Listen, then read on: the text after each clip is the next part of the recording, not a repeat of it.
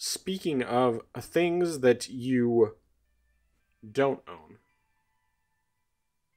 Ryujinx is getting shut down.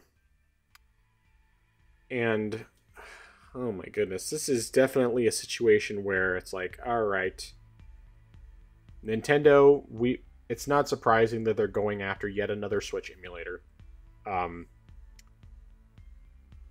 I understand from the perspective of people who solely pirate games, why this is an issue, but there's also plenty of people who they do this because they just want to play the Switch games with better performance. They may even own. I mean, I should say theoretically, at least a handful of the people who use Switch emulators also own Switch games and a Switch, and they just want to play the games with better performance and better visuals and things like that. But yeah, Ryujinx is gone. So your thoughts? Well, the way I interpreted the message that was posted was the fact that the was that possibly a deal was made between the creator of Ryujinx and Nintendo, just because the message that was sent didn't seem it. The words cease and desist were never used, and there was no sort of actual threat that was mentioned. So the way I interpreted it was the fact that Nintendo offered some sort of payment to get it taken down, because I don't think Ryujinx was in a situation where Nintendo could legally sue the developers, because it's not like with Yuzu, Okay. where the developers foolishly bundled Switch games with the emulator, which definitely got them in a whole lot of trouble. Ryujinx was a completely separate emulator. There was definitely no type of Switch source code or any type of code in there for them to say like, hey, this is a blatant copyright violation.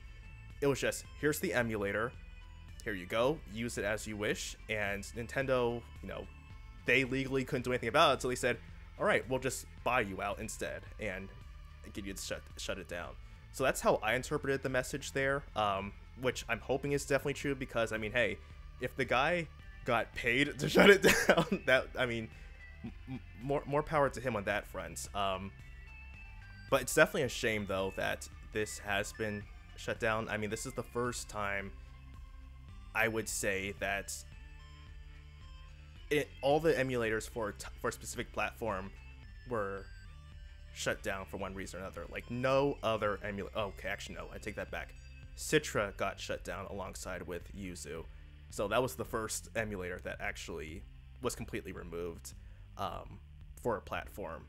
So it's the second time that's happened, which is a real shame.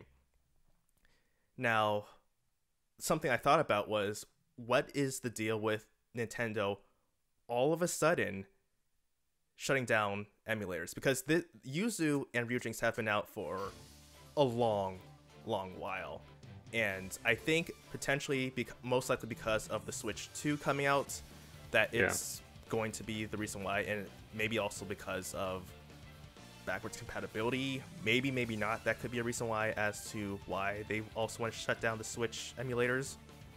But the timing is just too much of a coincidence for it to not be anything else. Whether that's backwards compatibility or not, the Switch 2 coming out is definitely going to be, in my opinion, is the main reason why Nintendo is all of a sudden now just going to shut down the emulators, because they could have done it a long while ago, but they never did. So that's my reasons why they are doing it. But that being said, though, I mean, you can still find, if you know like where to go, you can find the emulators out there. I mean, I even found the latest version of Yuzu just a couple weeks ago. I saw someone had it, and I was like, wow, that's interesting. I mean, I already had Yuzu backed up before Nintendo shut that down, but I was just like, oh, that's interesting to see it hear about. So I mean, it's not gone for good. You can find it. It just won't be. There's no official site for you to download it from. There's no GitHub. Like the GitHub was also taken down for Ryujinx. But if you look hard out there, you can definitely find it if you want to. But definitely sad. And eventually maybe we'll get another fork for people who download the source code. Eventually we could and probably will get a fork, but I just don't know how long it'll be for that to happen. Yeah. Well, I'm glad to know that I was wrong on that front. I mean, at least he's getting paid for it, so that's good. Yeah, I didn't realize that it was quite that. I didn't look that closely into it. I just kind of made assumptions and I was wrong.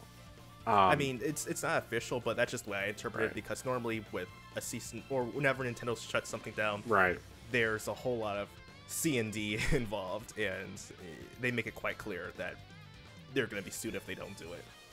Yeah, true.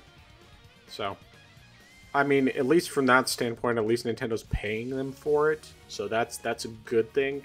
I still don't like the fact that it's being taken down, but like you said, it's probably because of backwards compatibility in the Switch 2, which who knows when we're going to actually get that announced. I'm still hoping for this month. I'm hoping that my original prediction was correct, but, you know, we'll see what happens. I mean, it is already October, which is crazy. I can't believe it's already October, but... Yes. Yeah, so... I mean, I do want to make it clear, I've never bothered with such emulation, and it's mostly because the way I feel about emulation is that I will do it if I don't have an easy way to play the game otherwise. And it's not necessarily like, oh, I don't have the hardware, it's more like, I don't have a way to play this game portably. Like, for example, I've emulated Wii U games on the Switch. Or I've emulated, or I'm sorry, not on the Switch. Wii U games on the Steam Deck, specifically like Wind Waker HD, because there's currently no Switch version of the game, and while the Wii U version is fantastic, it's not a portable device. Now, granted, I've only played like a little tiny bit of it because I just wasn't really like ready to jump into it. Originally, I thought about doing a comparison whenever the Switch version comes out, but since it doesn't seem like that's happening, I mean, then there's kind of like, okay, no point. And I've been hearing rumblings that I guess Nintendo's now going after people who have, striking basically anyone who has emulation footage on their channel. It's like, oh. I mean, I don't think I have anything other than like maybe like a little single box in the intro video where it shows Wind Waker HD in there. But it's like Nintendo has to be really looking hard to find that because it's there for like 2 seconds.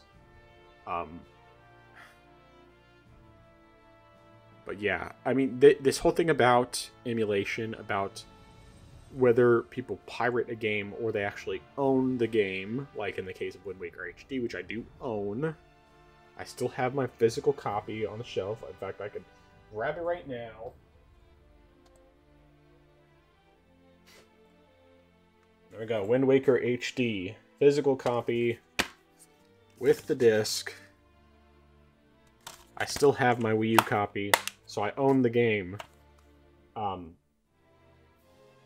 it's still just a situation where, like, I know that there's plenty of people who they'll emulate games because they're just wanting to pirate the games. They don't want to pay for them. But a lot of times it's also because of the fact that Nintendo doesn't make them available. You can't buy the games anymore. And so this is the only way that people can play the games. Now, in some cases, yes, they have their stuff on Nintendo Switch Online, so you do typically have a way to pay to play those games. But, I mean, I don't know what else to say on that front. It's a shame that this is happening from that standpoint, but like you said, there are still ways to do it, and people who are really determined will make it happen. Personally, I don't think I'll ever bother with Switch emulation because I already have a portable device that can play the Switch games, and to me it's more of a hassle than it's worth. But yeah, that's my thoughts. So you got anything else? No, I'm good.